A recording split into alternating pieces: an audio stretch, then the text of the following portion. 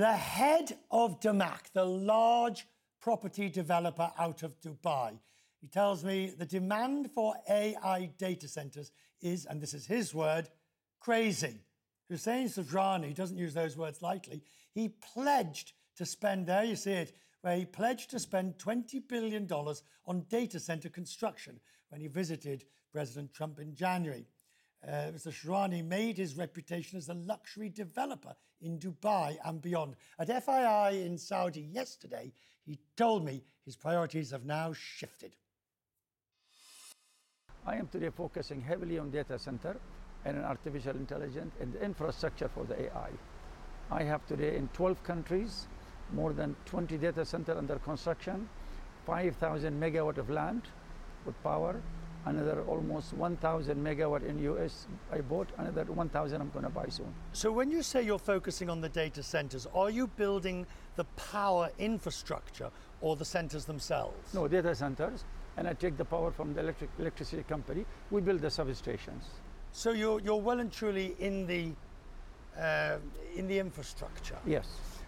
How do you respond to the criticism that we're just building too many data centers, too much electricity, we can't cope with what's necessary? You're talking about the amount you're building. True, but the demand is crazy. I mean, I met OpenAI's, founder, Sam Altman. I met Oracle senior executive. All of them I meet. The demand is beyond your thinking. I think the AI gonna change the world. And I'm an investor in a number of companies from, AI, OpenAI and XAI and others and Anthropic and all of them. And I'm invested also in a number of companies in the inferencing and in the application. But a lot of people are going to lose their jobs, unfortunately, and it's going to be a revolution how we're going to operate. The idea of agent going to do things beyond your thinking. So when you say you build AI data center, what is it you're building? Yes, we're basically building a very complicated building, which is very technical. Why? Why is it technical? Because they want the power to be there almost, they call it tier 3, 99.9999. So the power rarely can go, not even few seconds.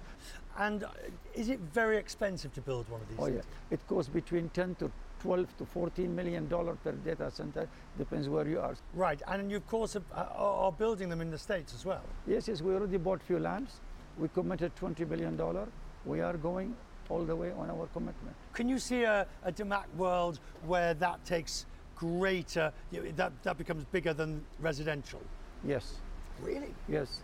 We already launched another company called DAMAC AI, where we're going to buy the chips from NVIDIA and AMD and store them in our data center, and we're going to sell computing power to the hyperscalers, like the OpenAI, like the Meta and others, and we may go and create, in a smaller scale, also our own cloud. So, President Trump, have you spoken to him lately? I met him just 10 days ago for a lunch. And I shall refrain from using the name that everybody says to describe you as, oh, all right, I will, the Donald Trump of Dubai. Can you see the vision that he's bringing forward? Does it make sense to you? See, he's a very hard-working man. I'm surprised with his energy.